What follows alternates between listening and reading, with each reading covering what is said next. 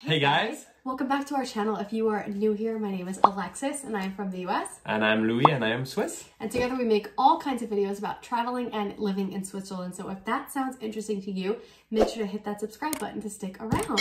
So you saw it in the title. In this video, we are going to be going through all of the budget tips to travel to Switzerland efficiently and in a cost-effective way. Because if you're planning a trip to Switzerland, you've likely seen Switzerland as almost always the top of those most expensive countries in the world to visit. So we're going to give you our years of knowledge of living here, a whole life basically of living and being from here to plan Switzerland efficiently.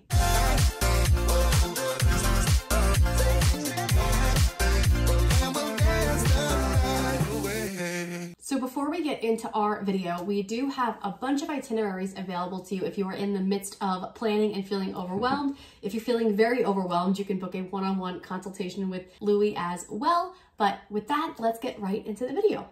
So we have so many tips for you, really. This video is jam-packed. We are going to be flying through them, but to organize it, we have broken them out into the main categories where you will spend money when traveling, and that is transportation, accommodations, food, money and data, and activities. So with that, let's get right into our first tip. Okay, so the first category we're going to go through, and this is likely the one where you can spend or waste the most amount of money, is transportation. If you're coming to Switzerland, you're likely already looking at some of these amazing panoramic rides. Switzerland is so beautiful, so well connected, but if you are buying full price train tickets, it can get extremely expensive very, very quickly. So we have a few very actionable tips for you that can help you make the most of your budget when traveling in Switzerland. The first one I'll talk about is actually something Louis pulled together, which is on our website, which is a train pass selector tool. You can go in there, put all of the information about your trip. Louis will review it, and in 1 or 2 business days, we'll come back to you with the train pass that we think makes the most sense for you.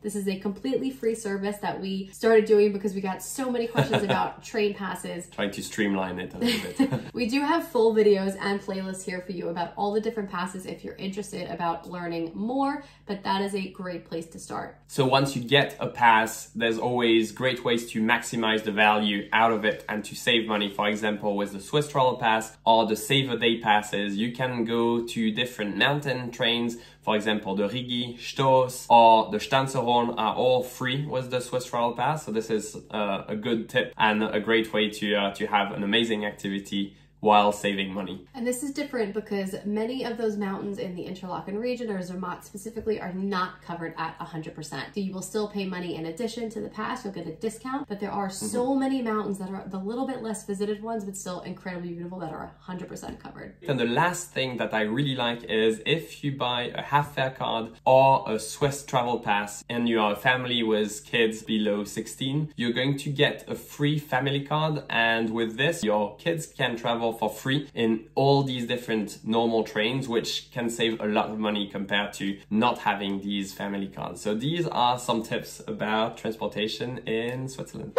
So I want to say thank you to BetterHelp for sponsoring this video. So for me personally, while living abroad, it comes with its fair share of struggles. While I love it, I'm removed from my family and friends, my original network, and I'm in a place that's just wholly unfamiliar to me. And this can come with a lot of struggles, and that's why I think taking care of your mental health is so important. And that's why BetterHelp means so much to me partnering with this video. So I want to say thank you to them. BetterHelp is the world's largest online therapy provider. It is 100% online. To get started, you just answer a few questions about your needs and preferences in therapy, and that way BetterHelp can match you with a therapist from their network. Then you could talk to the therapist however you feel comfortable, which I think is a really great feature. So whether that's via text, chat, phone, or video call, you have tons of options, whichever is going to feel most comfortable and helpful for you. I also want to point out that it is a great option if you're living abroad and you're having a hard time finding a therapist where you live that speaks English. This is a great option for you to do remotely. And if the therapist isn't the right fit for you for any reason, you can change at any time, no questions asked, at no additional fees. Get 10% off your first month at betterhelp.com/travelingswiss. That is BetterHelp, BetterHelp.com/travelingswiss. The link is on screen and in the description.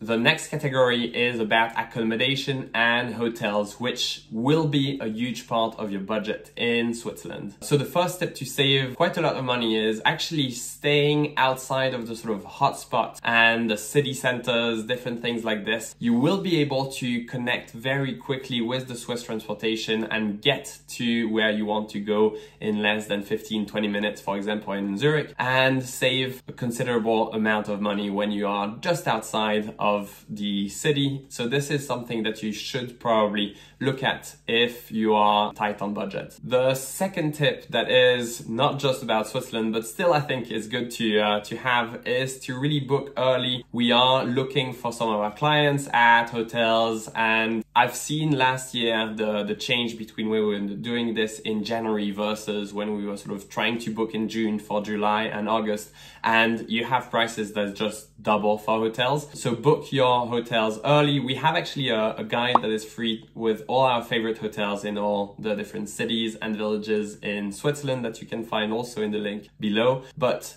booking early is important in Switzerland. The next tip is actually when you are going to be in cities, in villages, there are very often guest cards that are given to you.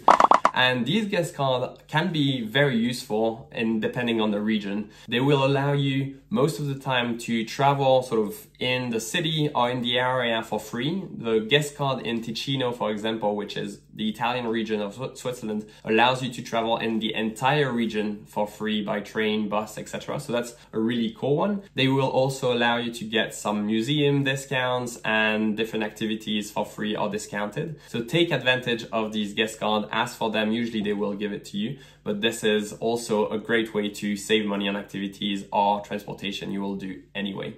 And lastly, if you are able to sort of choose your travel dates to come to Switzerland, I would recommend to come maybe not at the high season for multiple reasons. You'll have more people, more tourists, but you'll have also some much cheaper prices in terms of hotels. So this is something also to consider, and coming maybe in May, in sort of October, even September, as opposed to coming in July and August where it will be more expensive. So like a lot of things we've mentioned, Switzerland is also notoriously expensive for food. Some of the most expensive in Europe, but there are ways that you can save. These are a lot of tips that we use regularly just living here, so you know that they work. The first two tips are two different apps that we love.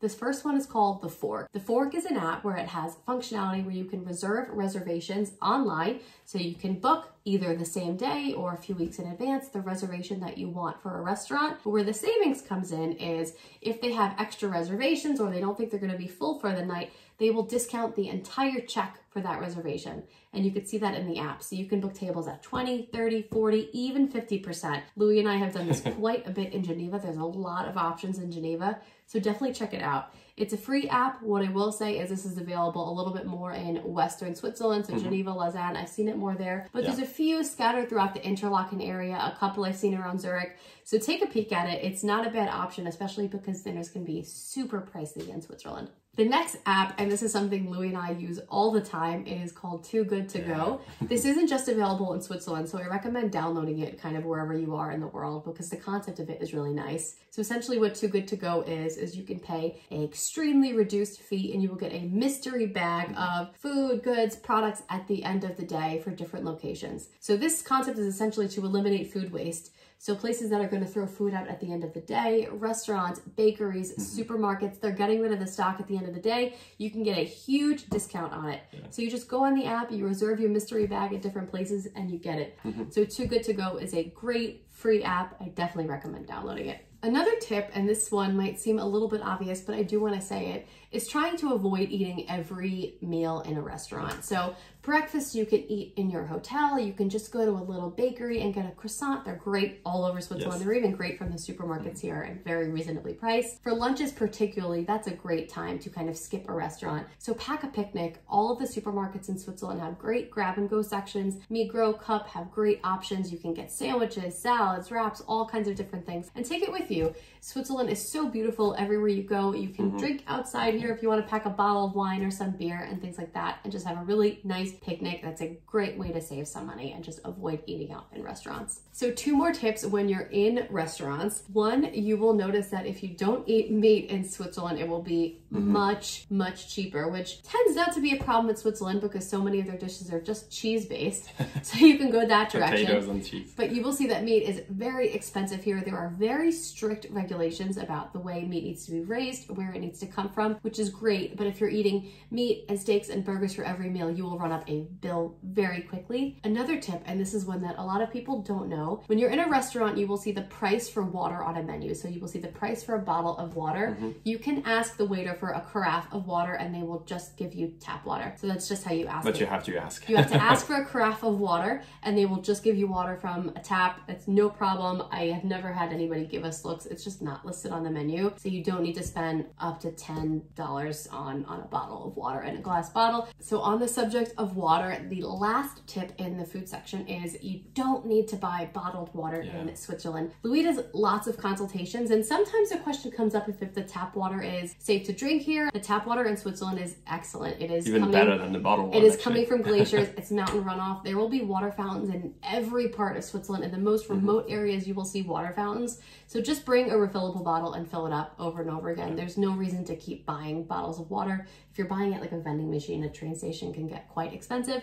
So just bring your bottle, fill it up, and you'll be good to go. The next category is money and data. This category is one that I'm very accustomed to because in every consultation I talk about it more in detail, but here are a few tips for you to save money on phones, data, and just money in general in Switzerland. So the first tip that I have about money and especially credit cards is to select when you are being granted the choice between Swiss francs and dollars, for example, to always choose Swiss francs because otherwise the machine will take a fee on the conversion and this fee is never great. So you should always use Swiss francs. This goes with our second tip also about how to save money is to have really specific credit cards that are adapted for international travel. We have a few. We have a United one and a Marriott one that we really like and use, and they have no additional fees when you use internationally, which can also be pricey every time you use a credit card that does not have this. Otherwise, about data, something that can save you quite a lot of money,